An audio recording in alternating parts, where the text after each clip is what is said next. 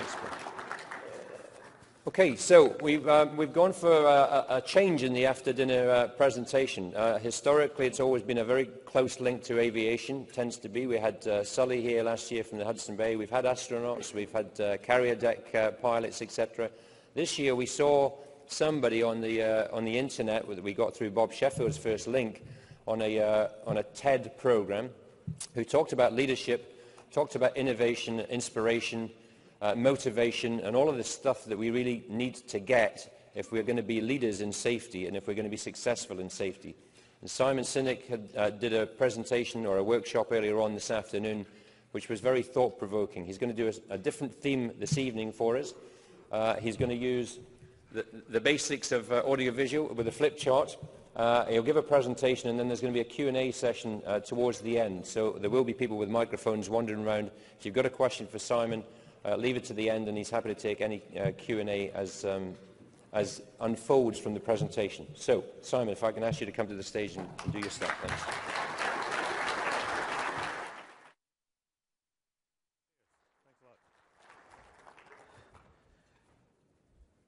I just realized what a dubious introduction and that you all get, that they found me on the internet. I like that. Everybody else accomplished something and like landed planes on the Hudson River, but no, they found me on the internet. Good luck to you all.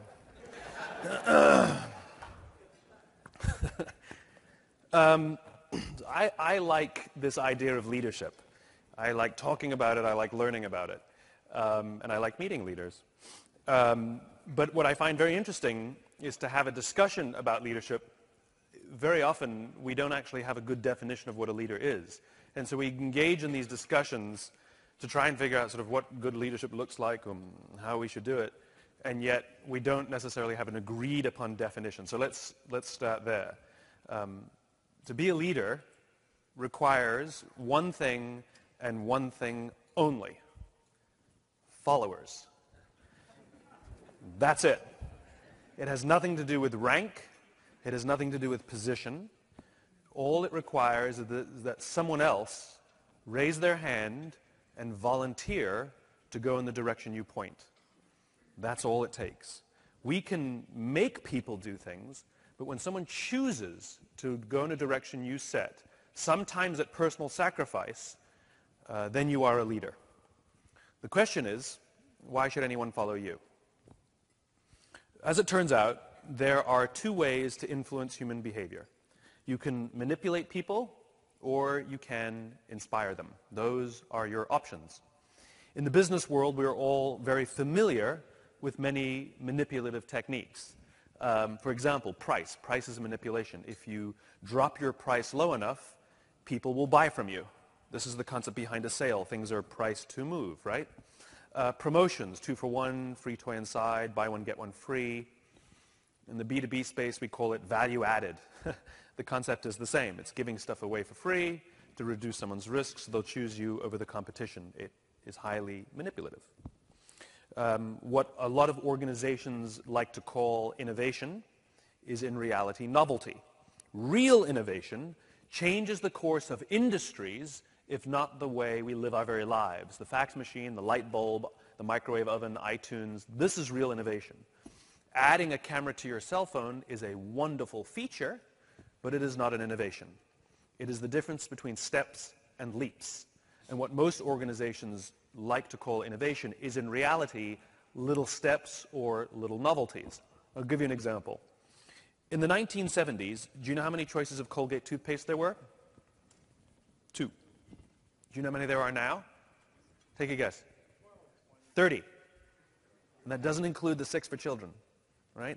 There are 30 different choices of Colgate toothpaste, and that's just Colgate, which means the competition is offering about the same number of products, about the same price, about the same quality, about the same service. There are literally hundreds of choices of toothpaste, and yet I have no data to show that we're brushing our teeth now more than we were 30 or 40 years ago. What happened, began in about the late 1970s, was this annoying little thing called globalization, and markets expanded, and barriers to entry dropped. And so here you had a company that was doing just fine, and then as competition entered, they saw the metrics go down. Profit, market share, revenue, it doesn't matter, the metric went down. And so to combat this, they added a new product. This one has fluoride. And everybody went, ooh, shiny, and they all tried it. And the metric went up. But the problem with competition is they compete, and so the competition matched the product. And so they all had fluoride all of a sudden. And then the novelty wore off, and the metric went down again. Well, it worked the first time, so we'll do it again, and again, and again, and again, until you have 30 different line extensions. And what do so many companies complain about? How do we differentiate ourselves? This is very funny to me, right? How do we get out of a problem that we created for ourselves? And so they resort to any number of other manipulations. And there are many other. Fear is a fantastic manipulator. You can scare people into doing all kinds of things. If you're a parent, you know exactly what I'm talking about. Peer pressure, wonderful manipulator. We've all sat in our offices and had someone try to sell us something and told us that 70% of your competition is using our service. Why aren't you? Maybe 70% of my competition are idiots. Maybe 70% of my competition was offered a price so low they couldn't resist. I don't know. But when we hear that the majority is doing something, we fear that we're being left out of something or that they know something that we don't. And it affects our behavior. Do you remember that old TV commercial, 4 to 5 dentists prefer Trident sugarless gum over the other? I always want to know what that one dentist knows that the others don't. And we could go on. There are many, many other manipulations. The fact of the matter is, every single one of these manipulations works. That's why we use them. And we use them internally inside our own organizations as well. Any manner of carrots or sticks, you know, offers of bounty or threats of punishment to get people to act one way or another. They are all highly, highly effective, which is why we use them. The problem is, none of them breed loyalty. The problem is, none of them engender trust. The problem is, over the course of time, they cost more money because someone has to pay for all this stuff. And over the course of time, it increases stress both for the buyer and for the seller. We live in a world in which people are bombarded every single day with manipulations from all sides. At work, at home, which television you're going to go buy, which cell phone company to use, all the time we are bombarded by manipulations. In other words, it is stressful to be a decision maker. It is hard to choose. We don't even know what's the right decision anymore because there's so much. But it's stressful for the sellers as well. In a world in which bombarding people with information is the norm, how do we truly stand out? How truly do we get heard if we had something special? It's called stress. And this is largely the world we work in today. But there's an alternative. And that alternative is called inspiration. And there are only a few leaders and a few organizations that tend to rely vastly more on inspiration than manipulation. And I'll talk about some of the big ones like Apple or Harley-Davidson or Southwest Airlines. But you see it in great leaders as well, like JFK or Nelson Mandela or Martin Luther King. What I learned is that regardless of their size and regardless of their industry, every single one of these leaders, every single one of these organizations think, act, and communicate the exact same way, and it's the complete opposite to the rest of us. All I did was write it down. And it's probably the world's simplest idea. I call it the golden circle. It's basically 3 concentric circles, a bullseye. In the middle is why, the center ring is how, and the outside ring is what. Why, how, what. It's this little idea that distinguishes those with the capacity to inspire versus everyone else. Let me define the terms really quickly. Every single organization on the planet knows what they do. These are the products you sell, the services you offer, right? Some know how they do it, whether you call it your differentiating value proposition, your proprietary process, your USP, whatever you want to call it. These are the things that you think make you different or special or stand out from the competition, stand out from the crowd. But very, very few organizations and very, very few people can clearly articulate why they do what they do. And by why, I don't mean to make money. That's a result. By why, I don't mean to complete the mission. That's also a result. By why, I mean what is your purpose? What is your cause? What is your belief? Why does your company exist? I mean, do we really need another one? Why did you get out of bed this morning? And why should anyone care? As a result, the way we think, the way we act, the way we communicate is from the outside in. We tend to go from the clearest thing to the fuzziest thing. We tell people what we do, we tell them how we're different or how we're better, and expect some sort of behavior. But not those leaders with the capacity to inspire. Every single one of them, regardless of their size, regardless of their industry, thinks, acts, and communicates from the inside out. I'll give you an example. I use Apple frequently. Bless you. I use Apple frequently simply because they're easy to understand and we all get it. If Apple were like everyone else, a piece of communication would sound like this. We make great computers. They're beautifully designed, simple to use, and user-friendly. Want to buy one? Right? That's normal. Here's our new car. It's got tinted windows, great gas mileage, leather seats. Choose us, right? Here's our law firm. We've got all the best lawyers. We went to all the best schools. We win all of our cases. We work with some of the biggest companies. Choose us. This is normal. Here's how Apple actually communicates. They start with why. Everything we do, they say, we believe in challenging the status quo. We believe in thinking differently. The way we challenge the status quo is by making our products beautifully designed, simple to use, and user-friendly. We just happen to make great computers. Want to buy one? It's totally different. No trickery, no manipulation, no celebrity endorsements. All I did was reverse the order of the information. What it starts to show us is that it's not what you do that matters, it's why you do it. And people don't buy what you do, they buy why you do it. What you do simply serves as the tangible proof of what you believe. This is why every single person in this room is perfectly comfortable with the idea that Apple sells computers and phones and DVRs and MP3 players. Apple's just a company, that's all they are. Every single one of their competitors, pick one, it doesn't matter. Dell, HP, Compaq, every single one of their competitors is equally qualified to make every single product that Apple makes. Every single one of them has equal and open access to the same consultants, the same agencies, the same media, the same talent, the same resources. It's a zero-sum game. The difference is their competitors have defined themselves by what they do. We make computers. Apple has defined themselves by why they exist, to challenge the status quo, to give the individual the opportunity to stand up to Big Brother and find a simpler alternative. And everything they say and everything they do simply serves as tangible proof of what they believe. Dell is a perfectly good company that makes perfectly good products that's every little bit qualified to make every single product that Apple makes. And a few years ago, they tried. A few years ago, they came out with MP3 players. And nobody bought one. Why would we buy an MP3 player from a computer company? It doesn't make sense. But we do it every day. Because it's not what you do that matters, it's why you do it. And people don't buy what you do, they buy why you do it. And I just said that. For this little thing to work, you have to have three things. Number one, you have to have clarity of why. If you don't know why you do what you do, how will anyone else? Two, you have to have discipline of how. You have to hold yourself and your people accountable to your own guiding principles and your own values. And thirdly, you have to have consistency of what? Everything you say and everything you do has to prove what you believe.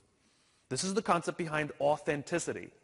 It's getting boring listening to people tell us that we have to be authentic. People prefer to vote for the authentic candidate. They prefer to buy from the authentic brand. What authenticity means is the things you say and the things you do you actually believe. And when you tell people what you believe, they know what you believe and they're eerily drawn to you. How many of you love your Apple computer or know somebody who loves their Apple computer? Okay? You can always tell people who love their Macs because when you try to explain to them, look, he raised both hands. Do you see that? Thank you.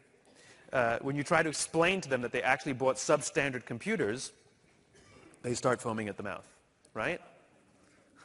Rationally speaking, Apples are at least 25% more expensive than their PC counterparts, sometimes double the price. They can't help themselves. They can't help themselves. You're just encouraging them. They're at least 25% more expensive, sometimes double the price. There's less software, there's fewer peripherals, and I know, I have a Mac. There's nothing faster about them. I get the spinning beach ball of death all the time, right? In other words, rationally speaking, no one should ever buy one. But they do, over and over and over again. And they raise both hands and they heckle. They can't help themselves, right? They can't help themselves. right? They buy them over and over and over again because it's not about what the computer does, it's about what the computer stands for. Because Apple is so clear about what they believe, they're so disciplined about how they do it, and they're so consistent in what they do, it gets the point that everything they say and everything they do serves as a symbol of a set of values and beliefs. This is why people who love their Macs love opening their laptops in airports. They want everyone to see what computer they're using. And you'll never see someone put a big tiger print sticker over the top. They'd never cover up that beautiful glowing apple. And how many of you have ever broken out the Windex to clean your computer? If you have a Mac, you clean your computer because it's a symbol of who you are, and so you keep it clean. And you Mac lovers, don't lie to me. When you're walking through the airport, just minding your own business, and you see somebody else with an open Mac, you like them just a little more, don't you?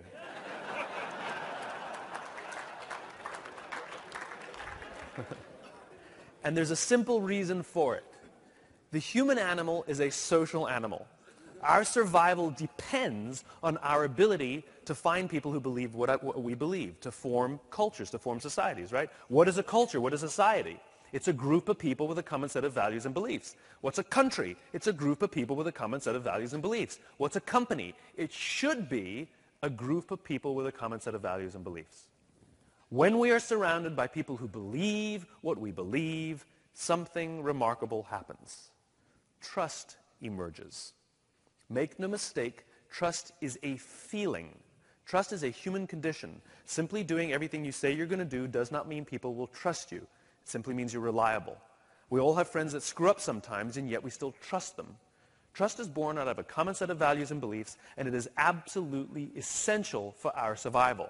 When we are surrounded by people who we trust and they trust us, we're more willing to explore, we're more willing to experiment, we're more willing to turn our backs, all with the confidence that if we turn our backs, go away, or fall down, someone will be there to pick us up, watch our backs, or watch our stuff when we're gone.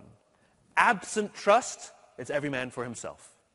Absent trust, all we have to do is look after ourselves. We still have the will to survive, but with no help, we only have the responsibility of ourselves. You want to know what happened at Lehman Brothers?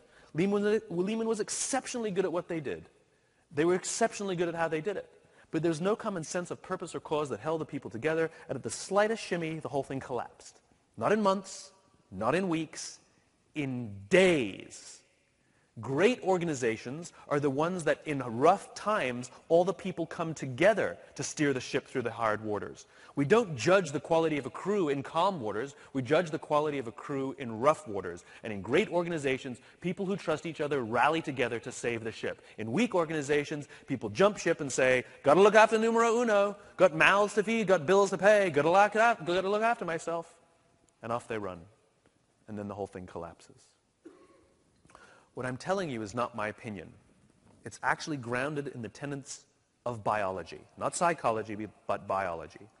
If you look at a cross-section of the human brain, what we see is that the human brain evolved into three major sections that corresponds precisely with this little idea. Our Homo sapien brain, our rational brain, that corresponds with the what level, is responsible for all of our rational and analytical thought and language. The middle two sections make up our limbic brains. And our limbic brains are responsible for all of our feelings, like trust and loyalty. It's also responsible for all human behavior, all decision-making, and it has no capacity for language. In other words, you can't ask people, why do you love doing business with us? They can't tell you, because the part of the brain that controls decision-making doesn't control language. This is why the question, why do you love your husband or why do you love your wife, is a difficult question. Why do you love your wife? I don't know. That's where most people start. And it's not that you actually don't know, it's that it's hard to put into words the feelings we have towards another person. And so we start with, I don't know. And then we start to rationalize. She's fun, I can trust her, she's always been there for me, I've known her forever. Right? Sounds like a golden retriever, right?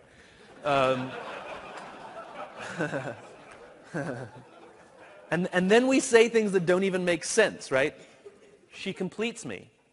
I don't know what that means. It's like I have a left arm and a left leg, she has a right arm and a right leg. Together we make one. I mean, it's like she completes me. I don't even know what it means, right? My sister says of my brother-in-law, I get a kick out of this. My sister says of my brother-in-law, I never imagined I'd marry a guy like him, right? What she's basically saying is before I got married, I had a checklist of all the qualities I wanted in my future husband, and he doesn't have any of them, right?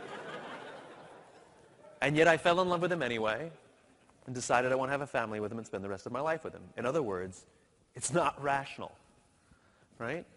Our ability, because it's very, very hard for us to put into words how we feel and our relationship with each other, and because finding people who believe what we believe is essential for our survival, we rely on all kinds of symbols and things to tell people who we are so they can either be attracted to us or repelled by us. This is why authenticity matters. If you lie and present yourself as something who you are not, yes, people will be drawn to you. The problem is they'll get to you and be like, I don't know, I don't know, something doesn't feel right about him. I don't know, right? We talk about this like, he just gets it, or he just doesn't get it. Well, get what? What is it, right? This is where gut decisions come from. There is no part of your stomach that controls decision making. And it's not in your blood, and it's not in your bones, and you're not following your heart, right? What we're doing is ascribing it to different parts of our body because the part of the brain that controls decision making doesn't control language. The best we can muster up is, I don't know, it just feels right. It's not an accident that we use the verb to feel to describe a decision, because the part of the brain that controls decision-making controls feelings. And so we're constantly relying on these symbols and things to say something about who we are, right? How many of you, let's pick a state, how many of you are from New York? Anyone? Anyone here from New York? No one? All right, Vancouver. All right. All right. Are you friends with everyone in Vancouver? Why not? You're all from Vancouver. When you go to Toronto and you meet somebody from Vancouver, you're like, hey, I'm from Vancouver, and you're like besties, right? Because when we're in an environment where we don't feel like we belong, we seek out anyone who may share the same values and beliefs as us. And then you go to Paris, and you're standing on the Paris metro on holiday with your family, minding your own business, right? And you happen to hear a Canadian accent behind you, and you turn around and say, hey, where are you guys from? You're from Toronto? We're from Vancouver, right? And you're like best friends, right? Again, because when you're in an environment where you don't feel like you belong, you seek out anyone who may share the same values and beliefs. At home, there's nothing special about you. But when you're in France, hearing their accent, they have a basic understanding of how you grew up, and you have a basic understanding of how they grew up, and the bond you form is very real. They'll turn to you and say, hey, you guys have to try this restaurant. And you'll turn to your spouse and say, honey, we've got to try this restaurant because strangers on a subway told us we have to.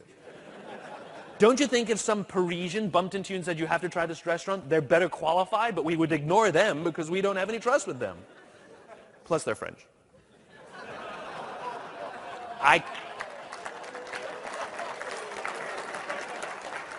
Here's what's disheartening for anyone who's French in the audience. I got more applause than boos.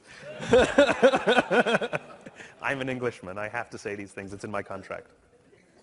Otherwise, I lose my citizenship. As opposed to my train of thought.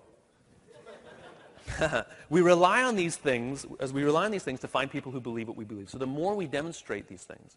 And in reality, the modern day symbols that we can use are companies and our jobs and our brands and things like this. They say something about who we are. Companies that stand for something say something about who we are. I was flying Southwest Airlines not too long ago, and I was flying by myself, and there was a woman flying by herself who was standing in front of me in line. Just minding my own business. She was minding her own business. And she turns around to me and she says, I love Southwest. I didn't ask, right? True story. But I realized what was happening. Because I'm by myself and she's by herself, she's in a position of vulnerability. So she's looking for someone with whom she may form some sort of bond, right? It's a normal human thing. We want to feel like we belong. And because the part of the brain that controls behavior and all of this emotional stuff doesn't control language, she said to me, I love Southwest. She didn't say, I like Southwest. Like is rational. Good price, good quality, good people. I like Southwest. She said, I love Southwest. She's talking about this. So if I had said, me too, we'd walk down together, we'd sit together, we'd be friends, right? Or if I had said, yeah, I mean, they're okay, they're fine. I mean, I like them, they're good. She would have turned around and ignored me. Because she wasn't telling me about the airline. She was telling me about herself. And it's because Southwest has such a clear sense of purpose and are so disciplined in how they do things and so consistent in what they do, it gets to the point that everything they say and everything they do now serves as a symbol of a set of values and beliefs. And people who believe in that will use Southwest to say something about who they are, which is why they use viscerally, I love Southwest. I play this little game with people with their jobs sometimes, you know. I say, do you like your job? Yeah, I really like my job. I like the people. I like the challenge. I get paid well. I really like my job. I'm like, do you love your job? They go, well, I wouldn't go that far. You know? In other words, we know there's a hierarchy. You know? We know there's a hierarchy. The opportunity is to use our jobs and use the things we say and do to find people who believe what we believe. And in a business world, this is what breeds trust and loyalty. In other words, sometimes when you screw up, sometimes you're not the cheapest, sometimes you're a little more expensive, sometimes when people suffer a little bit of inconvenience, they're still willing to do business with you and go out of their way and talk about you, not because you're the best rationally, but because you help them embody a set of values and beliefs, right? Because when all you have is price, quality, service, and features, the traditional business differentiators, you are, congratulations, a commodity. In other words, you don't stand for anything. And the business that you pick up is up and down if you happen to meet one of these things at the right time. Trust and loyalty come from here. What I'm telling you is important for another reason. Something called the law of diffusion of innovations. And if you don't know the law, you definitely know the terminology. It's the old bell curve, the old standard deviation. And what the law of diffusion tells us is that the first 2.5% of our population are our innovators. The next 13.5% of our population are our early adopters. The next 34% are your early majority. The next 34% are your late majority. And the last 16% are your laggards. The only reason these people buy touch-tone phones is because you can't buy rotary phones anymore.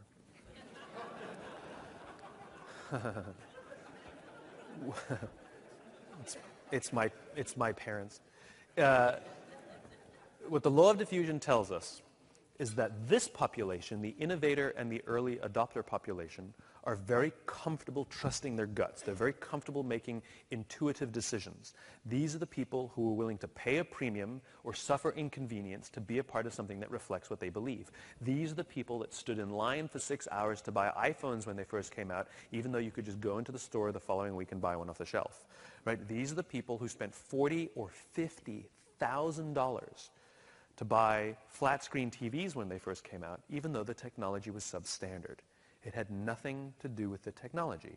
It had to do with them. It said something about who they are. This population, the majority, is much more cynical and much more practical. They absolutely care about things like price and quality and service and features. The problem is you cannot achieve mass market success, mass market acceptance for an idea, or long-term stability until you've achieved between 15 and 18% market penetration. And by market penetration, I don't mean of the market, I mean of the people who believe what you believe. This is the tipping point, a social phenomenon. Because what happens is when you reach that tipping point, all of a sudden it goes like this, and then this population buys in. You see, this population will not try something until someone else has tried it first. These are the people we have to drop our price, offer value add, and all kinds of other advantages and guarantees because they won't try something first. These people happily pay a premium, suffer inconvenience, and will do business with substandard products because they want to be a part of something that reflects who they are. If you ignore everything I'm telling you, I promise you every single person here has about 10% super loyal people who love you. In other words, law of averages will dictate that you can get about 10%. But it's not enough to make it tip. This is what Jeffrey Moore calls crossing the chasm. This is the little chasm, right? Because it's hard to get that last little bit. I'll give you two examples of a famous success and a famous failure, a business one and a social one. First, the famous failure. It's from business. You know TiVo, right? The digital VCR, digital video recorder brand. TiVo was introduced into the marketplace about 13 to 14 years ago. And from the day it was introduced to the market to this current day, it is the single highest quality product on the market, hands down, undisputed. The technology is fantastic. Execution, flawless. Brilliant product, right? Venture capital up the wazoo. So money was not a problem. They hired the best brains they can get, so the engineers they have are fantastic, and the market conditions are amazing. We use TiVo as a verb. I TiVo'd something, right? In other words, all the reasons that people tell you something failed, we didn't have enough money, undercapitalized, we had the wrong people, poor execution, bad market conditions, usually some combination of those explain every failure. TiVo is in the clear. They have all of them, except for the fact that TiVo's never made money. They are a commercial and financial failure. And when the company went public, it launched at about 40 or 50 bucks, very quickly plummeted, and except for a couple of little blips, it has never traded above $10 ever. And the reason is because they took this brilliant product, brilliantly executed, brilliantly funded, and they attempted to tell the mass market what it does. They said, we have a product that pauses live TV, skips commercials, memorizes your viewing habits, and records on your behalf without you even asking. And the cynical, practical majority said, don't need it, don't like it, don't believe you, you're scaring me. And so they didn't buy one. There were a few early adopters who did, and to this day they love their TiVos and have upgraded all the time. It wasn't enough to make it tip. But imagine if they had talked to this population and told them why the product exists. Imagine that they had said, if you're the kind of person who likes to have total control over every aspect of your life, boy, do we have a product for you. It pauses live TV, skips commercials, memorizes your viewing habits, and records on your behalf without you even asking. In this instance, what the product does serves as tangible proof of why it exists, and is not the reason you buy the product in the first place. People don't buy what you do, they buy why you do it, and what you do serves as the tangible proof of what you believe. Now I'll give you my favorite example. Dr. Martin Luther King. In the summer of 1963, 250,000 people showed up on the Mall in Washington to hear Dr. King give his famous I Have a Dream speech. There were no emails sent out, and there was no website to check the date. How do you do that? What are there, like 800 people here today? How many emails did you get to come here today? Right?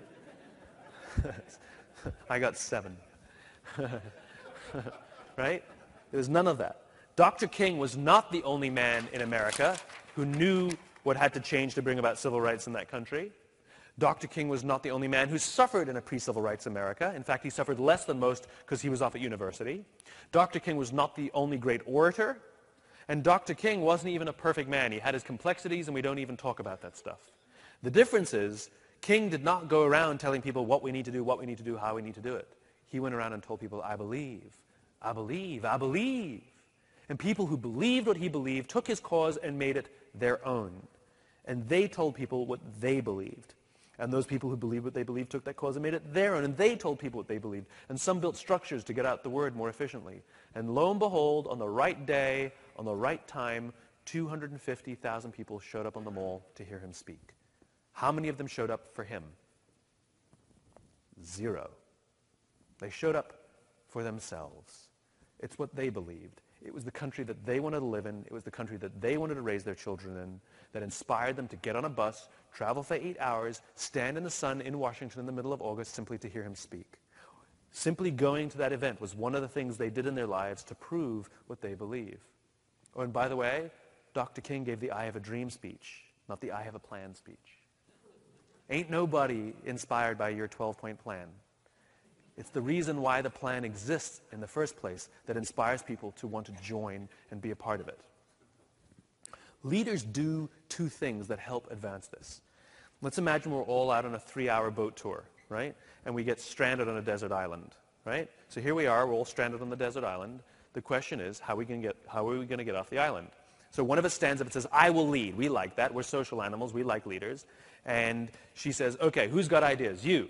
You think we should build a boat? I like it. I like it. You think we should light a fire? Good, good, good. You think we should forage for food? Good. Okay, let's take a vote. And at the same time, somebody else stands up and says, as we were coming into the island, way off on the west side of the island, I saw some masts and some smoke. There's a fishing village over there. And if we can get to that fishing village, I know we can get rescued. The question I have for all of you is, who would you rather follow, this first person or the second person? The second person. There is no evidence that that fishing village exists. There's no photographs and nobody else saw it. All we have is the undying belief of one person of a future state that does not yet exist, and it inspires us to want to go and help achieve it. I have no idea how to get there, but I'll help.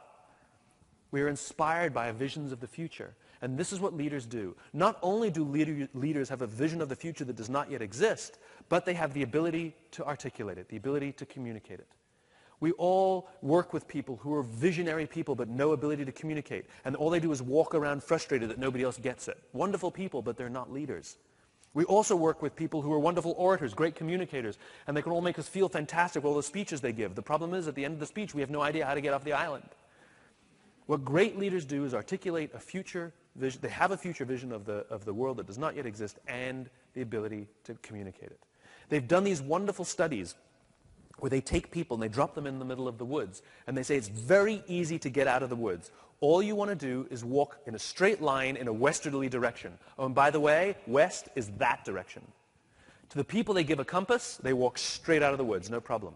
The people they don't give a compass to, however, walk in circles, convinced they're walking in straight lines.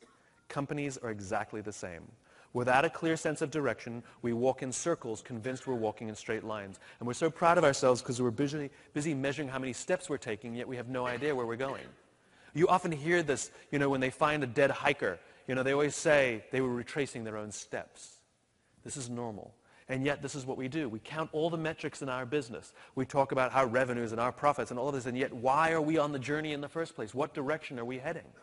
This is what we do. We count our steps. Very proud because our goal was to walk 100 steps today, and we walked 103. We're above goal. You're walking in circles. If I was to empty this room, and we would stand by ourselves in the corner, and I give you a very simple instruction. I want you to walk to that corner in a straight line. Off you go, no big deal. And without telling you, I quickly put a chair in front of you. What do? You go around the chair. Now, you just ignored what I told you to do. I told you to go to that corner straight line. But this is the wonderful thing about human beings. When we have a clear sense of where we're going, we are flexible in how we get there.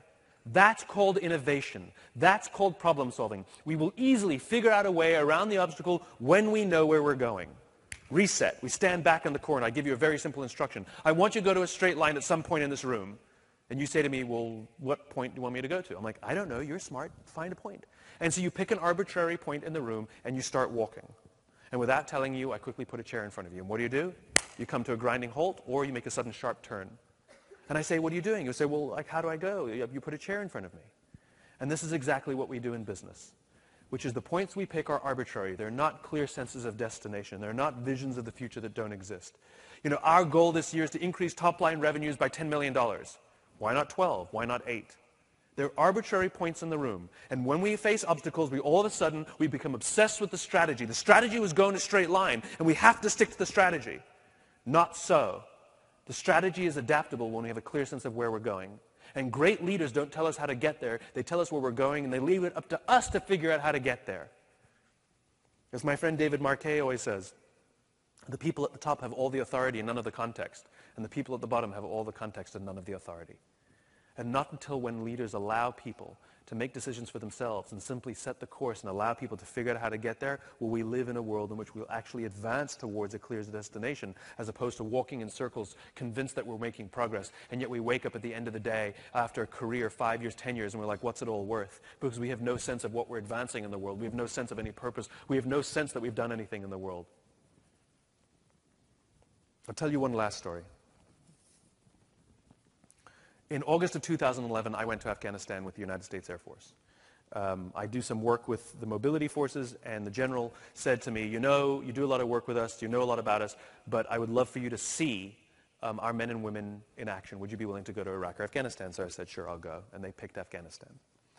And I didn't tell my family that I was going because I didn't want them to worry. It's not like I could text them, I'm here, So I just figured I wouldn't tell them. I'll tell them when I get back. And the first leg of the trip was we flew from Dover, Delaware on a C-5 to Ramstein Air Force Base in Germany. We changed planes onto a KC-135 and flew into Bagram. We landed in Bagram in the middle of the night, and we were on the ground for 10 minutes. The big side door was open on the side of the plane, and the base came under rocket attack. You could hear it come in. Sirens blaring, over the loudspeakers telling us to go to seek safety, and they told us to stay on the plane. None of us put on our body armor because what would be the point? And strangely, we were very relaxed. And for anyone who's ever been in a war zone, as you know, you have all the feelings you'd expect to have, but you don't have them at the right times. So here I was, even me, civilian, very relaxed, where 4 hours before we landed, I was petrified. We finally got the all clear, and we took our stuff and we went to our barracks, went to our room, and we were supposed to be in country for up to 30 hours to try and get on the airdrop mission. Because, we have to find one. Me and 2 escorts, me and 2 officers who I went with. The good news is we found one that was leaving very early in the morning. So we got about 2.5 hours, 3 hours of sleep, and got out of bed and went to our airdrop. And it was really great. We got on a C-17. We flew out for about an hour and a half, dropped down to about 2,000 feet, the back door open, and all the supplies, flew out the back with parachutes, and we supplied an Army forward operating base. It was amazing, exciting, fantastic. And then we flew back. And now the goal was to get out of Dodge. I had no reason to be there. I was just an observer. And now we've exhausted our welcome. It's time to leave. And so we found a flight that we could get on, always up to the discretion of the pilot, an outbound aeromedical mission, which meant they were taking out wounded warriors. And we said, can we get on your plane? They said, we need you to hang out. So we waited and waited and waited and waited and waited. And finally they said, thumbs up. We got on the plane. We're literally all strapped in, 5 minutes from leaving. And they said to us, we need to bump you. We need more room for stretchers. And if there's ever a reason to be bumped off a plane, this is a good one. So we got off the plane and we went to find another flight. And that's when we found out that there would be no other flights until Tuesday. This was only Saturday. I was now stuck in Afghanistan for at least 4 days, no guarantee that we'd get on a Tuesday flight, and I had no way of letting my folks know that I wasn't going to be home. Everything in my body sank. Every muscle went down, my stomach sank. I became immediately depressed. I didn't want to be there anymore. I regretted my decision. I didn't want to be there. And all I became preoccupied was my safety, my comfort, my happiness, and I didn't care who had to turn themselves in knots to get me what I needed. One of the public affairs officers said, I can get you on a flight to Kyrgyzstan, but you don't have the right visas, to which I responded, you get me on that plane. I don't talk to people that way. And yet I was. I was becoming that boss that we've all had, that only cares about their promotion, their bonus, their advancement, and yet they don't care who has to turn themselves into knots to get them what they want. That was me. We went to our room, and I lay down on the bed and shut my eyes. I couldn't sleep because my mind was racing, and I didn't know what to do. One of the officers said, I'm going to see if I can find us another flight, and he left. And the other one said, well, I guess I'll go to the gym, and he left. And because he thought I was sleeping, he shut off the lights, and he left. And I started trying to solve this problem. I didn't want to be there. I regretted everything about it. I didn't know what to do. I started Viktor Frankling myself. Anybody who's read Man's Search for Meaning. He said, we cannot control the circumstances around us. All we can control is our attitude. So I said to myself, okay, Simon, change your attitude. You can't control the circumstances. Change your attitude. To which my exact words to myself were, go F yourself, Turns out that when you're in a bad mood and somebody says, cheer up, it doesn't work, right? So that didn't work. And so, again, I'm in the purpose business. And so I'm like, all right, the reason you feel disconnected, the reason you feel like this way is because you don't have a sense of purpose. You don't have a reason to be here. And so I started trying to invent one. You're here to tell their story. You're here to sort of go back home and sort of report back what's really going on here. And that didn't work. And we do this in our businesses as well. We back into purpose. You're here to drive the economy. We just make stuff up.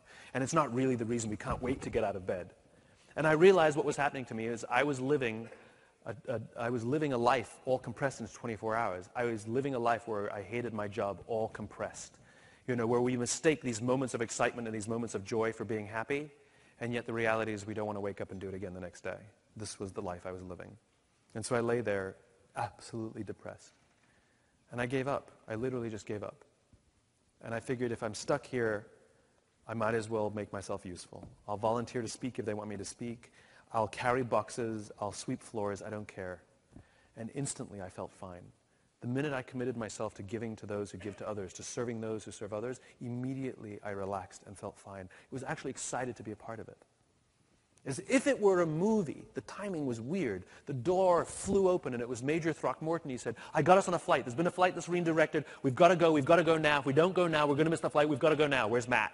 I'm like, he's not. He's at the gym. So we ran to the gym, we get him off his treadmill, we rush back, no time for him to change, he quickly puts on his uniform, no time to shower, and we rush out, we grab our stuff and rush out to the plane. We can see our plane sitting out there on the tarmac, and just as we get there, the whole runway shuts down and the security cordon comes down because there's a fallen soldier ceremony. And when there's a fallen soldier ceremony, everything stops out of respect. And so we just sat on the curb and waited. And I told the guys what I went through in that bed, and I cried like a baby as I told them. And this is one thing that a lot of people don't realize about the military. Crying is just fine. The security cordon finally came up, the ceremony was over, and we walked out to our C-17. We would be the only 3 passengers aboard this aircraft. What I haven't told you is the reason this flight was redirected is because we would be carrying home the soldier for whom they just had the ceremony. We climbed on board the plane and waited for the Army to arrive, and we stood at the back of the plane, and finally the Army showed up with a flag-draped casket, and all the Air Force stood at attention to receive the casket. I put my hand on my chest because I'm a civilian. I kind of felt like an idiot, and so I too stood at attention as we received this hero. The Army marched the casket to the middle of the aircraft, laid him down, and did a slow 8-count salute.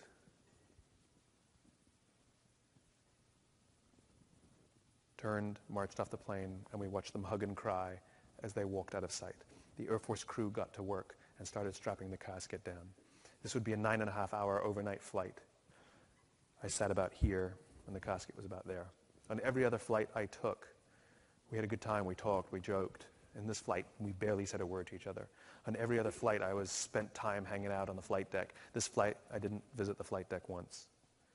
Once we were in the sky, we laid out our sleeping bags, and everybody staked a piece of real estate somewhere in the aircraft, and we tried to get some sleep. But every time I would open my eyes, I'd be greeted by the image of that aluminum flag-draped casket that we all have seen on television. I got to tell you, it was one of the greatest honors of my life. Having just had this experience and learned what purpose really means, serving those who serve others, I get the great, great honor of getting to bring home someone who knows a lot more about service than I do. We get to Ramstein and we finally catch our final flight home, which is a flight on another C-17 back home, an air medical mission with 37 wounded warriors, 1 Marine in critical condition. His buddy had stepped on a IED and was killed. He took the shrapnel, 2 broken legs, 2 broken arms, shrapnel in the chest, broken eye socket, punctured eyeball. I've never seen a body this broken, and I was very nervous to go up to him when he was at the back there of the plane. But I finally did. I went up and I talked to the docs who were looking after him, and they took me through all his wounds and what they were doing. And the doc was amazing. He was a reservist from a hospital in Austin who works in an ER at a hospital in Austin. And he was so excited to tell us what was going on because even in this condition, all the medical advancements and all the trauma care that's happening in the military that's filtering its way down to civilian hospitals. In other words, even in this condition, they're still giving back to us. And I asked him what I thought was a funny question. I said, look, you're an ER doc. You do amazing work. You work in an ER back home. Do you have a different sense of fulfillment here than you do back at home? And he said, there's no comparison. He said, 90 to 95% of the people who come into the ER back home are either drunks or idiots. That's the reason they're in the ER in the first place. He says, there's not a single drunk or idiot here. The sense of pride and fulfillment that I get serving these men is no comparison to what I do at home. This is where your fulfillment comes from. The opportunity to wake up every single day and serve those who serve others, to give to people who give to others, is the greatest gift we can have in the world. It is the greatest reward we can have in the world. It is what gives our life a sense of purpose. It's the reason why we do what we do. There are leaders and there are those who lead. Leaders hold a position of power or influence or rank, but those who lead inspire us. And whether they're individuals or organizations, we follow those who lead, not because we have to, but because we want to. We follow those who lead, not for them, but for ourselves. This is for the people who want to inspire others, and this is for the people who want to find somebody to inspire them. Thank you very much. Thank you. Thank you.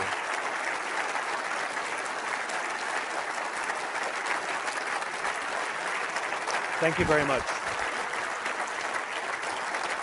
Thank you.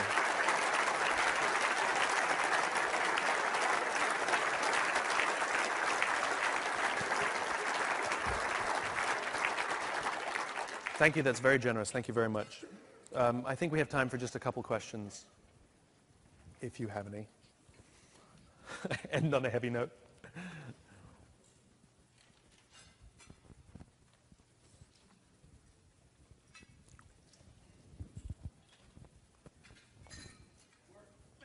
Yeah. Say again? So the question is, what advice do I have for the leaders? Leadership is a responsibility. It is not a rank or a position. And many people in leadership positions forget that they have a responsibility for human beings. You cannot lead a company. You lead people always. And there's a cost for leadership, and that cost is self-interest. And what you find is that great leaders are willing to sacrifice themselves for each other. In the military, they give medals to people who are willing to sacrifice themselves so that others may gain. In business, we give bonuses to people who are willing to sacrifice others so that we may gain. It's backwards. Right? and fundamentally, the job of leadership is not an easy job.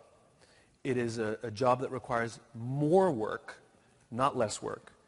And all the trappings we get and advantages and higher salaries and better parking spaces, all of that comes at a cost. And that cost is our willingness to sacrifice ourselves, our well-being, and sometimes the numbers, so that others will survive and do well and feel safe. Those are leaders. But the leaders who are willing to sacrifice people to save numbers, they're just in leadership positions. They're no leaders. So the advice I would give to leaders is think of yourselves as parents, right? The corporation is a modern invention. The nation state is a modern invention. There's only one thing that predated all those things, and that's the family. And great leaders are like great parents, which is all they want, is to provide education and training and teach, provide opportunities, discipline sometimes, and help build the confidence of the people who work for them in their care so they can grow up one day and achieve more than we ever could achieve for ourselves. It is the exact same thing. So for the advice I would give to leaders is care about people first.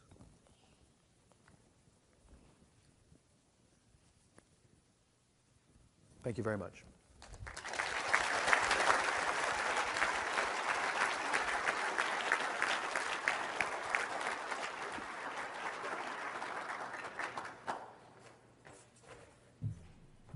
Ladies and gentlemen, thank you very much. Without doubt, the best thing I've ever found on the internet, Simon Sinek.